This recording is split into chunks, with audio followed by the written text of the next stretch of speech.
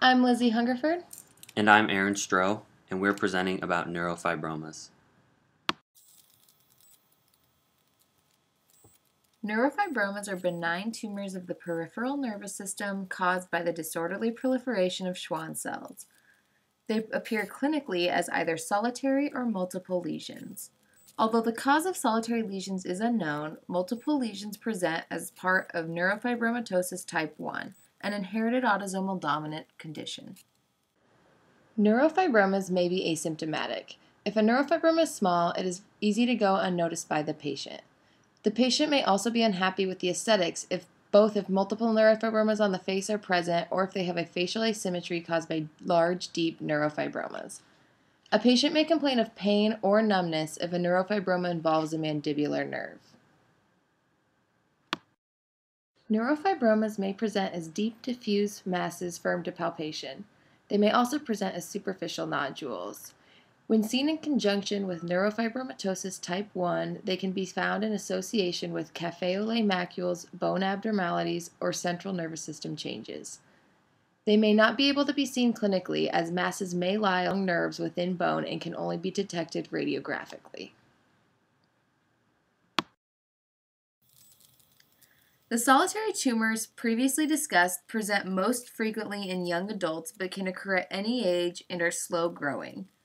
Neurofibromatosis, one of the most common hereditary conditions, occurs in 1 out of every 3,000 births. And oral neurofibromas are seen in as many as 25% of those patients with neurofibromatosis. Additionally, of these patients, there is a 5 to 15% chance of the neurofibromas developing into malignant nerve sheath tumors. The neurofibromas resulting from neurofibromatosis type 1 have variable expression ranging from a few neurofibromas to hundreds or thousands. 2/3 of cases have a relatively mild disease. Neurofibromas can be described using the following acronym. L. Location. Generalized, unilateral or bilateral, commonly affects the facial bones such as the maxilla, the mandibular body, the ramus, and the condyles. Most commonly, a widened mandibular foramen is seen. E.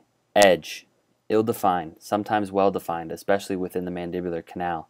Other times it may mimic other diseases radiographically and lack well-defined edges. S. Shape. No defined shape. I. Internal structures. Typically the lesion itself is radiolucent and usually unilocular, but it can be multilocular on occasion. Changes in normal radiopaque anatomy can be seen, such as defects in the mandibular condyle. O. Other.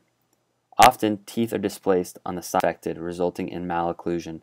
Sometimes teeth do not erupt into the occlusal plane. Cortical bone is sometimes thin or appears to have a defect in it, both on the ramus and near the mandibular canal. The mandibular canal may also be enlarged. N. Number. Depends on the type of neurofibromatosis, but can present as a single lesion or multiple lesions. S. Size.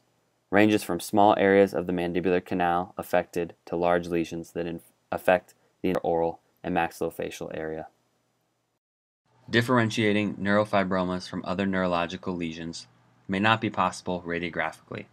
However, it can be successfully differentiated from vascular lesions due to the expansion of the inferior alveolar nerve canal, with neurofibromas in a fusiform shape, whereas vascular lesions affecting the inferior alveolar nerve canal often alter the path of the canal in addition to enlarging the entire canal itself. Typically, the disease, as previously mentioned, is associated with neurofibromatosis. This means that the disease has multiple manifestations intraorally and cutaneously. The presence of café au lait spots, axillary freckling, also known as crow's sign, and iris freckling, also known as Lisch spots, are considered diagnostic of the disease. Bone changes are seen in more than half of the patients with neurofibromatosis and typically affect the mandibular nerve and canal.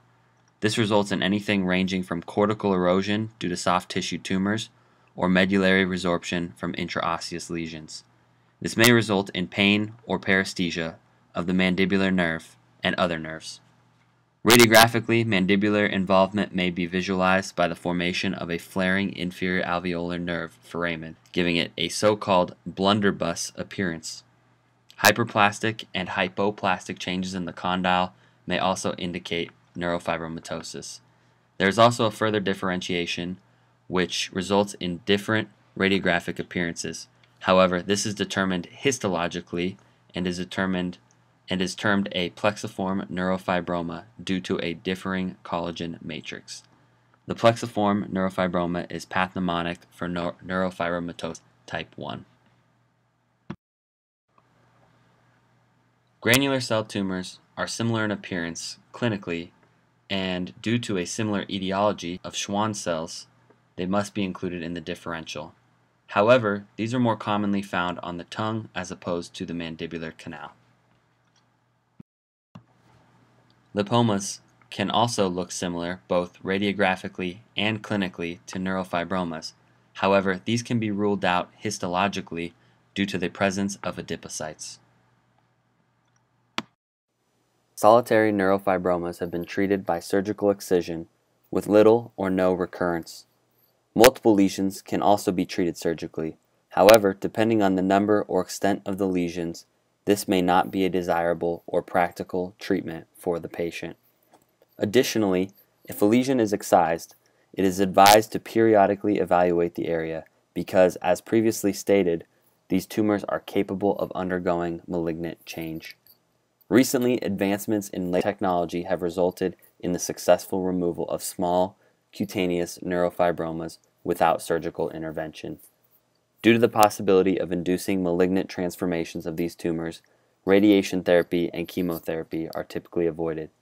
In the event a plexiform neurofibroma transforms into a malignant form, chemotherapy and radiation therapy are options considered only after surgical resection. Because of the variable presentation of neurofibromas, there are many types of specialists that should be considered when thinking of referring out the case. For cutaneous lesions, a referral to a plastic surgeon would be advised. A surgeon in general should be referred to for the surgery in order to safely excise the tumors, but in addition, a plastic surgeon would be more favorable in any superficial surgery of the head and neck. This is even more important when dealing with the multiple lesions affiliated with neurofibromatosis type 1 to try and keep the patient as happy aesthetically as possible. For more involved lesions affecting either the optic or vestibulocochlear nerve, an ophthalmologist or otolaryngologist should be respectively considered due to the possibility of audio or visual impairment. Both specialists would be more qualified to handle this type of surgery and increase the chance of success as opposed to referring to a general surgeon. If any neurological symptoms appear, surgical intervention should take place as soon as possible in order to maximize the success of the surgery. So here are some takeaway points. Number 1. Neurofibromas present clinically in a wide variety of ways, but will most commonly be seen as small, superficial nodules or large, firm masses. Patients may be asymptomatic, or they may complain of pain or paresthesia, depending entirely on the nature of the lesion. Number 2. The best treatment option for both solitary and multiple neurofibromas at this point in time is surgical excision. Research has gone into exploring other means, such as laser removal, but surgical excision is still the go-to method. Lastly, number 3. As would be expected based on the clinical variability of these lesions, there is also a radiographic variability. Lesions in the bone are radiolucent and range from well-defined, sometimes even corticated edges, to ill-defined edges resembling a malignancy.